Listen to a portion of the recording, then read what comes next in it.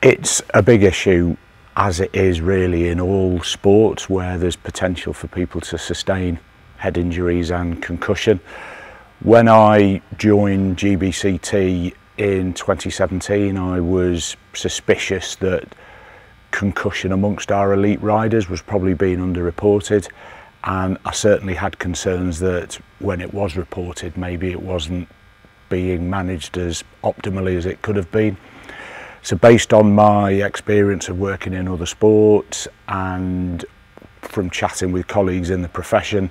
I put together the Great Britain Cycling Team concussion management guidelines, and they proved to have gained really good traction amongst the riders, amongst the coaches. I think the understanding of concussion amongst everybody within GBCT is much better than it was 5-6 years ago. And it's essential because of the potential long-term consequences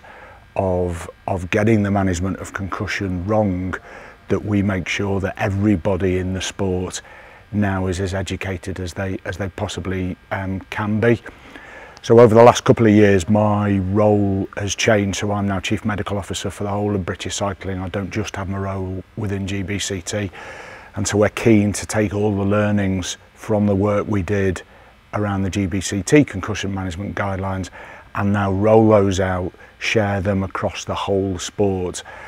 with the aim that everybody who loves our sport has a much better knowledge around concussion than maybe they have done previously,